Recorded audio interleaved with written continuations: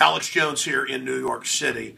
And as you know, just about an hour ago, I was on for 2 segments with Piers Morgan on CNN.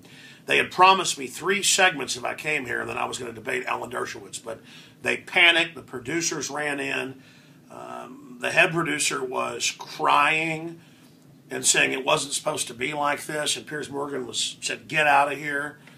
And their security people were like, get out now, you're coming with us. And I said, well, I have to get our stuff out of the green room.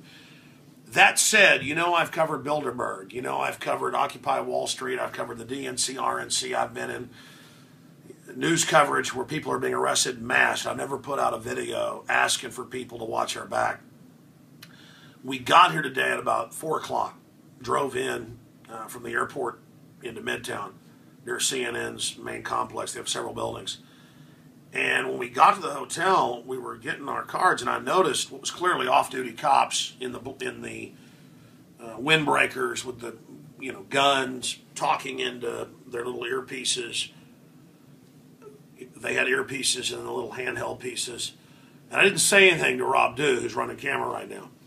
Then about 2 hours after dinner, before we went down to CNN Center, we were walking around about 10 blocks away just shooting video of this and that, and I noticed more undercover cops looking at us. And I said to Dew, I said, let's just go ahead and get out of here. And then they had him waiting for us about 300 yards from CNN, the building we were going to, and the guy runs up and kind of gets in our face. And we also ran into a few listeners as well, but this guy got in our face. You can tell it was a big, mean Bloomberg detective. I've been here at protests before. I've seen Lee Gradowski's videos. And it was like, oh, I'm a big fan, but it was like pure violence in the eyes. And Dew's like, man, that guy was scary. I think that's a cop. And Dew's shooting video right now. He came to New York with me. And I said, yeah. And then we got there, and I saw some more outside the back entrance staring at us like gangsters. They're like cops from the movie Goodfellas, basically. Yeah. And then we go up, that all happens, and I said, listen, I want to go out the mall entrance, because there's a mall entrance on the other side. And the head of security said, no, you're going out this way. And I said, but Bloomberg's guys are out there. I don't want any confrontations. The guy started laughing at us. Like, yeah. And we got there, and there they are, talking into their pieces. Rob, dude, I'm going to flip this around and have you talk. Sure. Can you describe to people what we just saw? Yeah. Right as we walked out, there was a guy with a windbreaker, and he had his little earpiece in, and he was talking into his coat like this. And as we walk out, he looks at us, and then he kind of walks into the wall, like he's trying to get out of our way, but why is he walking into a wall? Like he literally turned and walked into a wall. But describe the other stuff. And then, I mean, there was the guy who came up and approached us twice. And that was the second time was really spooky because all of a sudden he's there. The first time we saw him approaching, the second time he came from behind. Well, I forgot about that one, but then there's all the other cases. Bottom line, what do you think's going on here? I think we're being cased, definitely. I mean, we're being cased, and the way this will work is, oh, see, they're here protesting, gun grabs. Oh, some crack dealer shot him. And if you don't know that Bloomberg's total mafia, you're not living on planet Earth in reality.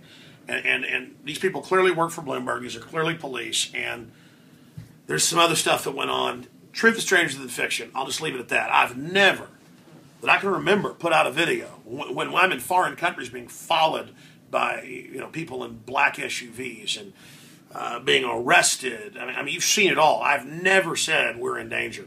My dad called me tonight and said, I want you to be real careful after that interview. Rob's older son, he's younger than 10, never says, Daddy, please don't go on this trip. My wife has never been this concerned. And I'm like, come on, quit being paranoid. And let me tell you, we got undercover cops all over us who look like they're from Goodfellas. Rob? Yeah. No, it's very spooky. Yeah. And everybody said you better watch it. You're going to Bloomberg's town. This big insider bankster type guy. So, that said, we're here and we're leaving tomorrow. Whatever happens, happens. I think putting this video out will protect us. And it was just super creepy because, when cops come over and grab you by the arm and go, I'm a big fan, you know what I mean? I'm a big fan. And then you look, there's another cop right there and they're going, yeah, big fan, big fan. I mean, this country's gone, folks. This is why we have the Second Amendment. And then Dershowitz came on, the guy that wrote memos calling for torture of anybody that disagrees, basically, and that they have torture warrants. Alan Dershowitz, I was supposed to debate him after. Piers Morgan panicked, as I predicted he would do by the third segment. Did I not predict he'd panic by the third segment? Yeah. Kicked me out by the third segment. They broke their promise, which I expected. You went after their money master. See, the problem is people say, why don't you be nice to them? They're thugs. I know who they are. I mean, I know about Piers Morgan and the insider trading reports out of England and being fired for fake news reports and fleeing justice and the hacking scandals. And then my wife called me because I'm dealing with all these police detectives and the rest of it. And she goes, are you hearing this? And I later was able to go watch the video right before we did this, where they're going, Alex is the reason we take the guns. He's not safe. He'll shoot people. I mean, I have no criminal record. My guns are all locked up. Don't even really think about them. It's that when they come after our guns, as Thomas Jefferson said, that's when you know you're going into tyranny. And I called my dad. He saw it. And he said, yeah, you got to go watch this video of Dershowitz. And I went and watched it. It was like, Alex Jones is dangerous. We've got to deal with him. He shouldn't have guns. He'll go after people. I mean, here they are. Dianne Feinstein says, let's take Mr. and Mrs. America's guns. It's us, folks. It's the ruling, corrupt, insider trading Congress and all these globalists with all the derivatives. They're a mafia. And I've got guys out of Central Casting that are police. In fact, I saw once his windbreaker flapped up and there was the 40 right there. I got cops on me. And I'm known, folks, I don't even get speeding tickets but every few years. So just if something happens to us, we're killed by crackheads, it was the NYPD or mafia they hired, period. And I mean, this city runs white slaves, that's sex slaves out of here all day. This city, narcotics, you name it. This is Mafia Central. And I came here and told the mafia, and sure, I didn't do a perfect job, I did the best I could. I came here and I told the mafia, you can go to hell. So, Alex Jones reporting from the front lines, the fight for this republic. Right here in New York, George Washington fought the British 15-1 odds. And he didn't win every battle. He lost most of them, but he persevered, and that was what was important. And I just hate tyrants and bullies. How long have we been going here, dude? 7 minutes. Here is my little notes that I never even got to with Piers Morgan. And I want to go over some of these. I wrote these on the computer yesterday. I wrote some in the plane. I went over the stats that they hate, that guns are like number 15 in cause of unnatural death. Number 1, suicide, because of all the Prozac type drugs. They admit they can commit suicide and kill people. I wanted to get to that. I covered some of it. Victim disarmament. The government's the one that disarmed the schools and advertised them as places to go kill people. Fast and Furious, 20,000 guns, rocket launchers, hand grenades, stuff you can't buy at a gun show or a gun shop, delivered down there by the White House, blame the Second Amendment. Pierce is in the news having bodyguards. He said he didn't have bodyguards. That'll be a whole other report. That's not true. Drone attacks killing children all over the world, but Obama doesn't cry for that. Democide killing 290 million people, government's number 1 threat. You did cover that. I did cover that. I covered it all, but not as much as I'd like.